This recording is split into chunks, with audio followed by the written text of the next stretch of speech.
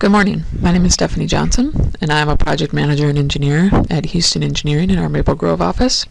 And I'm going to talk to you today about prioritizing non-point source management areas using LiDAR data and terrain analysis.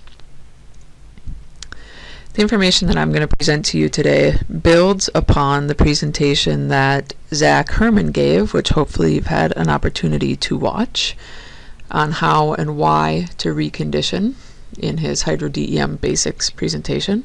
I'm going to spend a little bit of time just talking about the linkage to the HydroDEM and again the information that Zach discussed. And then I'm going to get more specifically into some of the water quality prioritization metrics that we're computing and how we're using that information then to develop prioritization for looking at areas in our study area to prioritize non-point source management. So the presentation that I'm going to give here and the processes that I'm talking about rely directly upon a hydrologically reconditioned DEM having been created. And if you remember the figure that Zach showed during his presentation, he talked us through the process to get to this hydrologically reconditioned DEM. And now again, I'm going to assume that that work has been done, and we're then building upon it to do some different analyses to look at landscape prioritization. The inputs from the HydroDEM that we're relying specifically upon for the work that I'm going to talk about are the hydrography, so the flow paths, the catchments, basically just indications of how water moves over the landscape. We're going to look at some of the landscape characteristics, specifically the slope, which will come directly from the HydroDEM. Use the flow accumulation grid, the depression areas, and then also the non-contributing areas. Another point that's important to stress here is that the analyses that I'm going to talk about, they're all performed at the same scale as the HydroDEM was created for. So in the case of the work that we're talking about here, that's the field scale. Typically we're creating hydrologically reconditioned DEMs at about a 3-meter grid scale. Sometimes a little bit finer resolution, sometimes a little bit coarser resolution, depending on the needs of the project that we're working on. This is the process that I'm going to step us through pretty quickly here in the next few slides. So again, we take the hydrologically reconditioned DEM, and we're computing two different metrics. One is the stream power index. The other is that we're using the RUSLE equation to do some spatial analysis. We then move into a very important step in our work, which is oftentimes done by our local partners with some input from us. The field verification work to make sure that what we've actually done on our computer makes sense and matches up with what's being seen in the field. Once we have that work done, then we can move into developing our ranking and prioritization. So the stream power index, or SPI, is basically a measure of potential energy of water as it flows over bare ground. SPI values are computed from two inputs, and so we create a raster of SPI values for our whole study area. The first input is the flow accumulation grid, or in other words, what's the drainage area that drains to each individual cell in the raster. And the second input to the SPI value is the slope of the landscape at that location. Combining these two pieces of information together, then we come up with an SPI value. The idea here is that the more water that we expect to be flowing over the landscape at a certain point, which is indicated by the flow accumulation grid, will give us a higher likelihood of showing erosion, and also the higher the slope at a particular location on the landscape, we'd have a higher likelihood of experiencing erosion. So really the SPI value, the purpose of this is to identify locations in our study area with high potential for gully erosion. I'll walk through a quick example here of where we computed SPI in one particular study that we were looking at. So in the top left figure of this slide, I've got the hydrologically reconditioned DEM as the backdrop. This was a study that was done down near the Minnesota River Valley. The Minnesota River actually runs kind of along the top part of this figure. So we've got a really flat floodplain in the top part of the figure, a steep ravine coming down then into that floodplain, and then a very flat upland area. If this is the outlet of the watershed that we're interested in, we delineated back the catchment that feeds to that, and then you can see here in blue the flow path that runs through that catchment. The figure to the right shows the slope of the landscape in this area. So again, low slopes being blue, high slopes being red. We've got a very flat landscape in the upper part of our figure, as well as the lower part of our figure here, with this bluff showing really high slopes. Moving down to the bottom left figure, this is the flow accumulation grid. High values in white, low values in black. So we can just see along the flow path that the flow accumulation increases as we would expect it to. One thing to point out in this figure is that we do actually have two flow paths coming down this bluff area. This flow path has a much higher drainage area coming to it. The values are showing up in much whiter on the figure than this other flow path coming down, where we've got a little more gray. It's a defined flow path, yet it has a smaller drainage area feeding to it. Then finally, in the bottom right, we have the SPI values that were computed, a raster of those with high values shown in red and low values shown in green. Again, SPI is computed using inputs from the flow accumulation grid and the slope grid. So we can see how those values vary in the flow path across this particular subbasin. If we look at these two flow paths again coming down this bluff, it's interesting that the SPI values do reflect what we would expect. So being that both flow paths are coming down the same bluff, they've probably got about the same slope, so the same value there. However, we can see that the SPI values in the flow path to the left show up in a darker red color, showing higher values than the flow path to the right, which would make sense since the flow path to the left has a higher drainage area feeding to it, and therefore we would expect a higher likelihood of gully erosion to be occurring at that point on the landscape than in the flow path to the right.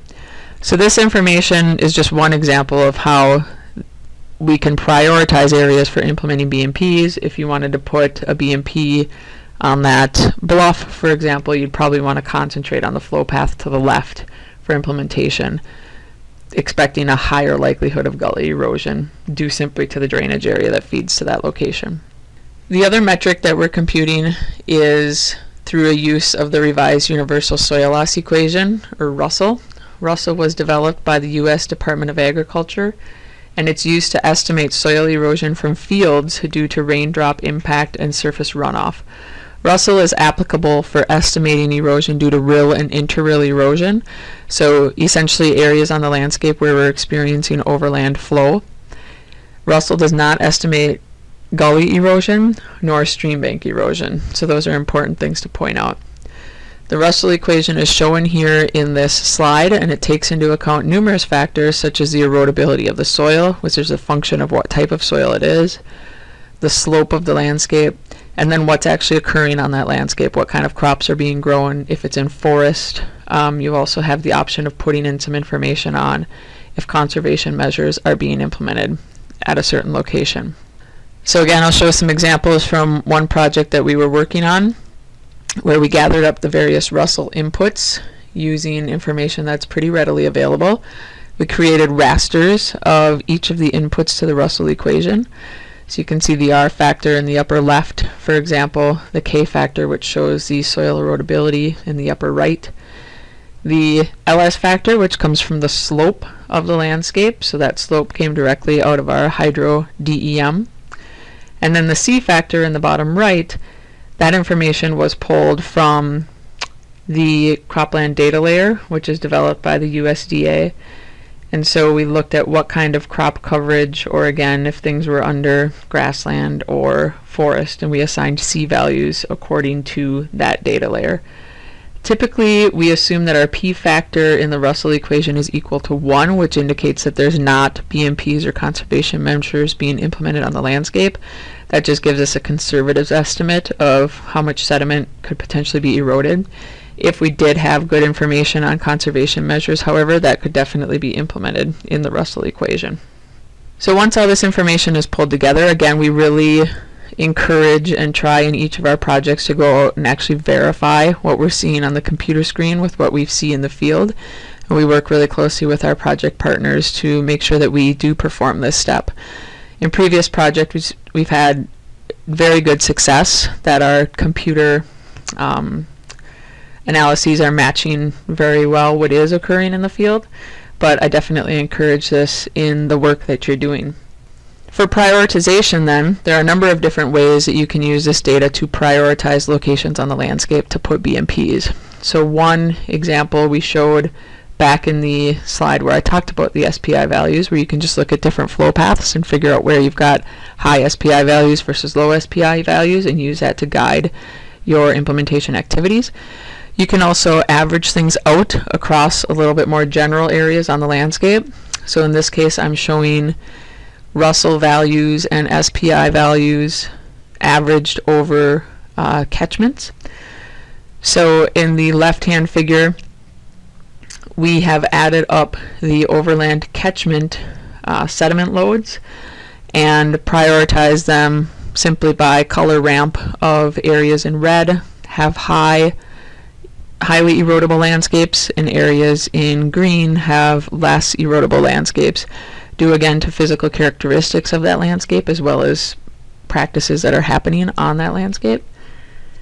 To the right then, I've computed mean SPI values within each of those catchments. So again, high values being red, low values being green. This gives us some indication of where the catchments are in our study area that have the most erosive flows or the most likelihood for gully erosion. And again, this is the study where the Minnesota River Valley runs along kind of the upper part of the figure, so we can see that most of those really red subbasins fall along this bluff or ravine as it comes down into the floodplain. So that makes sense. We can also combine those scores on a catchment level and say where do we have both highly erosive flows and erodible landscapes, and compute a mean score for each of those catchments, ranking high values in red, low values in green. Use that to prioritize general areas for implementation. And then finally, again, we can take this down to really the flow path level to look at which flow paths do we want to prioritize. So it all kind of depends on the objectives of the project, what type of BMPs you're looking at implementing, and what type of issues you really want to address, how we would prioritize things, and how we would combine some of this data together to give you guidance on where to put things on the landscape. One other thing I wanted to mention is that the analyses that we're doing in GIS using the LiDAR data are pretty simplified. They really look at just the physics of water as it moves over the landscape and use some pretty simple approaches. We can definitely, however, combine that work with other efforts that are oftentimes done in the watersheds across the state of Minnesota, where we have mechanistic models, for example, being created of water quality processes and giving us some outputs. So an example of that is here in the Buffalo River watershed, where we had some SWOT model. We had a SWOT model run, and we could use outputs from that SWOT model, which does a more sophisticated job of modeling hydrology and water quality in the watershed. We can use the SWOT model outputs to give us some indication of kind of a bigger scale, yet where the most erosive landscapes are happening and where we see the highest sediment yields. In this case, we've got the highest sediment yields shown in brown, and then the next highest sediment yield shown in kind of this tan color. So if we take the outputs of the SWOT model and use that to identify where our priority sub-basins are, or maybe 12-digit HUCs, we can then go within those larger areas and use our LiDAR data to help take things down to the field scale. So perhaps we know, for example, that SWOT tells us using some sophisticated approaches that this is one of our priority areas for implementing BMPs. We know we want to put 10 SED basins in. We can go to our LiDAR analysis to start to look at where do we have high likelihood of gully erosion and start using that information on the field scale to look at where we might want to implement those SED basins. So that's what I've got to talk about prioritizing non-point source management areas. If you've got any questions, by all means, please contact me. You can see my email address here listed on this slide. And thank you very much for tuning in today to listen to our presentations.